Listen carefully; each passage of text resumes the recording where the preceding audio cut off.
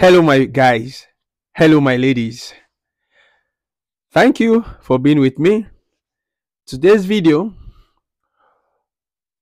I am going to break down the different types of scholarship you can get to study in the United States. Okay, but before we dive into that video, I've got some few lyrics I just want to share with you. Okay, so take your pen and book to write these lyrics, because at the end of this video, we are going to sing the song. Okay, now, few questions. If coming to the United States was as easy, especially as a student, if coming to the United States was as easy as x raised to the power 0, I mean, what do you think would have been the situation here in terms of the population? Okay, so it means that everybody who has ever yearned to come to the United States would have been here by now, right? Sure, 90% you would agree with me that this place would have been filled long ago. And the reason why I'm bringing this to you, I want you to take your study abroad journey as something as important as anything. You know, at times I have observed people treat their study abroad journey as a part-time thing.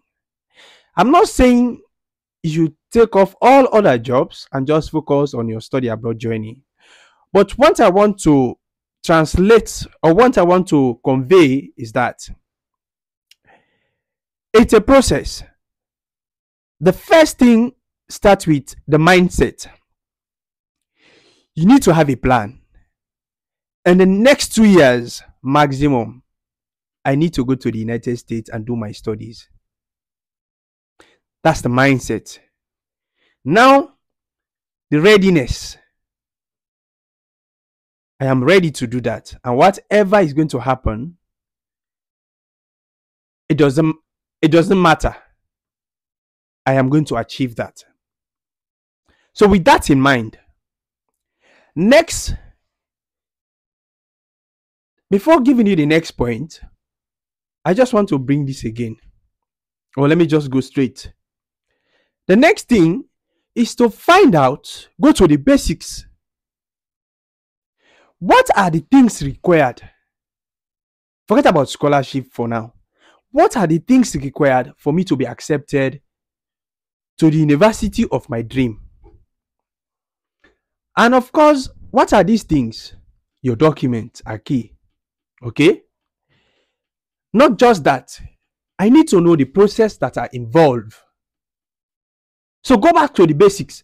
You don't want to just see an opportunity, let's say a scholarship, actually the ones that we are advertising, okay, the ones that we are putting on our YouTube channels and any other platform, and just jump straight to the university website. Some of us even find it difficult to navigate the university website, and I have made videos on that. That's why, if you are a subscriber to my channel, or you've looked at some of my videos, most of my videos I tend to go, not that I want them to be longer, but because I can't bear, like, I know how difficult it is for some people. So I try to explain things to the level, I think, to the basics that you'll be able to understand. You'll be able to navigate through the university website.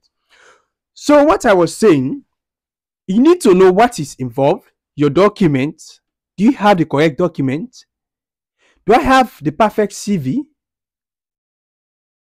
Am I using the same CV that I have used to apply for jobs, or those petty things? I'm using it again for admission, because the CV for admission, universities in the US don't just look at maybe your work experience. They look at all facets, including your extracurriculum activities, your leadership, your social interaction, which are just maybe part of your extracurriculum activities. Okay, now you have minor things that you may not see as important, which are very much important when it comes to you being accepted to any university within the US. because they look at everything holistically. So that's it. You need to know what is involved in getting admitted or in getting admission to a US university or the university of your dream. Now you have the mindset, you have the readiness. Now you are finding the ideas. Okay, I need to be able to write the perfect CV. I need to have idea on how to answer questions involving personal statement or statement of purpose or letter of intent. It depends. I don't want to dive deep into that because one thing, but let me just say something quickly. One thing I do see, and that is so ridiculous, is that people saying this is the way you should draft a personal statement or a statement of purpose. For me, I'm saying I see it ridiculous because it's more like questioning. It's more like questions and answer. That's how personal statement and statement of purpose looks like. So I guess the most important thing is for you to be able to understand the question and formulate a perfect answer that fits that question. And once you have that in your mind, you will never be scared of writing a personal statement, because universities will never ask you just to write a personal statement as vague as anything. They will give you specific questions you need to answer. Why do you choose our university? Why do you want to pursue your program? And at this point, you need to find answers to these questions that you should be able to draft a perfect personal statement or statement of purpose. So for instance, if you ask, why do you choose the university? You need to have reasons. Do your homework well. Go back to the university and look for things that interest you. Add them to your personal statement. So I don't want to dive deep into the personal statement. So now, what I was saying, have the mindset, readiness, know what is involved for you to be admitted, your writing samples, know how to write them, know how to answer questions, because every university, every personal statement should be addressed based on the university's need, based on the questions being asked. Okay? So now, let me run you through. You have documents ready. You know what is involved. You know how to respond to emails, because emailing again is very key. Okay? How for you to be able to reach out to graduate coordinators if you're a graduate student. Okay? I know for most of the undergraduates, except you're that matured enough, most times we do have people that guide us. Okay? So now, let me just break down quickly, so this video won't be very, very long. Let me just break down quickly the different types of scholarship you are going to get, okay, as a potential student. First and foremost, you have what we call the automatic scholarship, or we call them merit-based scholarship. Okay, automatic scholarship, we have different category. Automatic scholarship, first of all, these are scholarship that does not require any application, any different application other than the one you use to apply for admission. What am I saying? If you apply to a university like where I am, it means that the admission officials or the department head, that application that you have made, which they will use to assess you in order for you to be admitted, that same application will be used for you to get the automatic scholarship. Okay, now under the automatic scholarship, we have what we call merit-based scholarship. This is based on your performance. Merit, as you have had, merit-based scholarship based on your performance, and its performance in a sense does not only mean your academic performance. I mean like your GPA. Okay, so many other things involved, which I don't want to go into. Now the other ones we call need-based scholarship.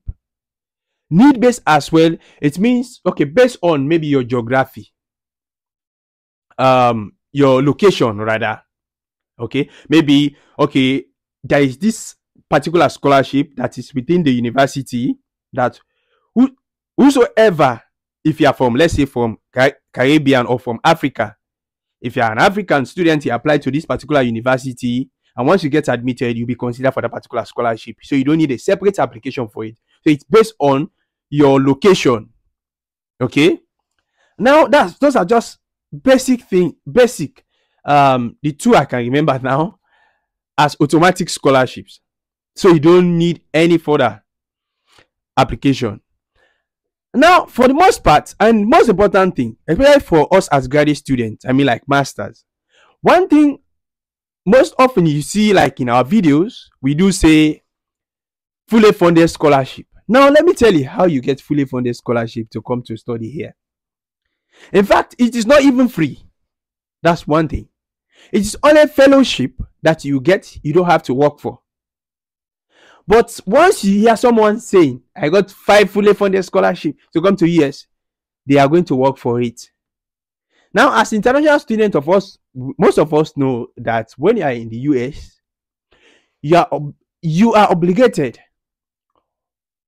to work only 20 hours maximum. So now what happens?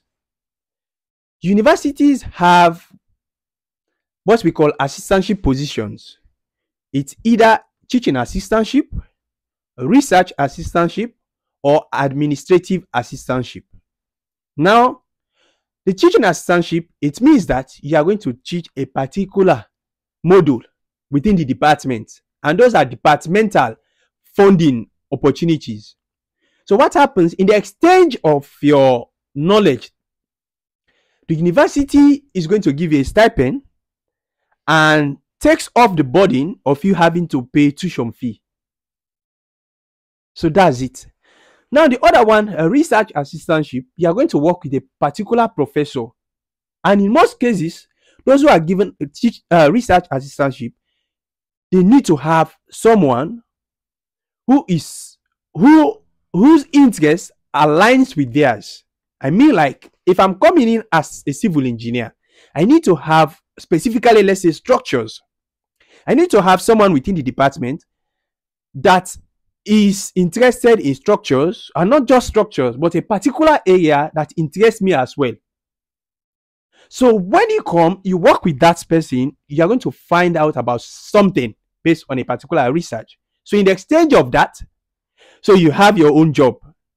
Maybe you do it like every 4 hours every day. Okay, you'll be with the professor, or you go to the lab and do something. Okay, so in the exchange of that, you are going to have again stipend, and your tuition fee is going to be waived. Now the last one, administrative assistantship, that one, it does not only apply to the department. You can do it almost every within the university as a whole. It means that, so you go as an international student, maybe you'll be given like the responsibility to respond to other international students as well through emails, you know, as ambassador. Okay, you'll be answering certain things. You just be doing just like office jobs, minor things, maybe just typing documents and all of that. Okay, so these 3 are the main ones you see us writing: fully funded scholarship, fully funded scholarship. And these are basically, I mean, like for international students.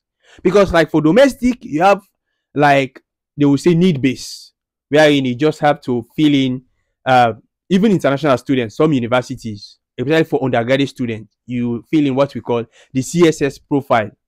Okay, while for domestic students, they fill in the FAFSA.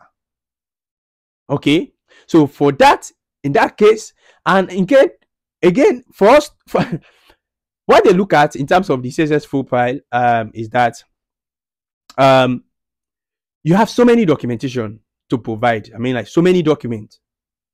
Okay, you have to provide as well, because they need to know how much your parents earn and all of that to determine how much money you're going to get. Okay, so if you have been hearing people saying that I got fully funded scholarship, I got fully funded scholarship. Now, but there is another one which we call the grader position. But that one, most often, you only get some money, but it's not like fully funded as the TA, research, and the three ones I have just mentioned. Okay, so most often, even when you get automatic scholarship, what I would advise you to do, and you don't get teaching assistantship or research assistantship or administrative assistantship, try to reach out to the department requesting for greater position. Okay, and what would that do for you apart from the money you are going to get? If you can get greater position before even leaving your country, how is that going to help you? You will tell your I-20 manager, okay, your international office, for them to include that or as an on-campus job in your I-20. And you know, that's going to help you as well, because the consulars will look at it and say, okay, the university actually needs this student, because look at him, he's here and he has already been given a position. So you see, which is why no matter how small the amount of money you're going to get from a particular university, it is important at least for you to get some partial funding, because you don't want it to sound as if the university just say, okay, we need this student, after all we are going to get money from him or her, let's just give him or her admission letter. But once you are given some funding, it shows that the university, either you are a smart student or you have done something extraordinary, or just something that has given the university the zeal for them to give you that particular amount of money. So in a summary, make sure you have the mindset, the readiness, and know the basics. Know the things well. Have a book. Have a book in your study abroad journey, so you know you have a timetable. Don't just wake up from your bed, let me just look at this university and apply. Have a plan. Plan your study. Imagine someone is living your dream life right now, like you want to be in the US enjoying, you know, you have those imaginations. For you to bring that, it's not easy. We are living in a competitive world. You think your profile is as good as anything, but there are people who have who have work experience for how many years, they have good GPAs, they have good leadership. So if you are there thinking your GPA is enough, then think again. Okay, but by and large, make sure you treat your study abroad journey as serious as anything, and this involves you getting the right documents. Go back to the basics. Don't rush things. Know how to navigate very well. Take your time, and surely all the energy, all that effort will surely pay off one day. Only quitters are losers. Remember that. Bye bye. See you again in my next video. If you've learned anything from this video, all you have to do is to be part of this channel. Okay? And be sure to subscribe, share this video to other viewers out there who may be interested in the same content. See you again. Bye bye for now.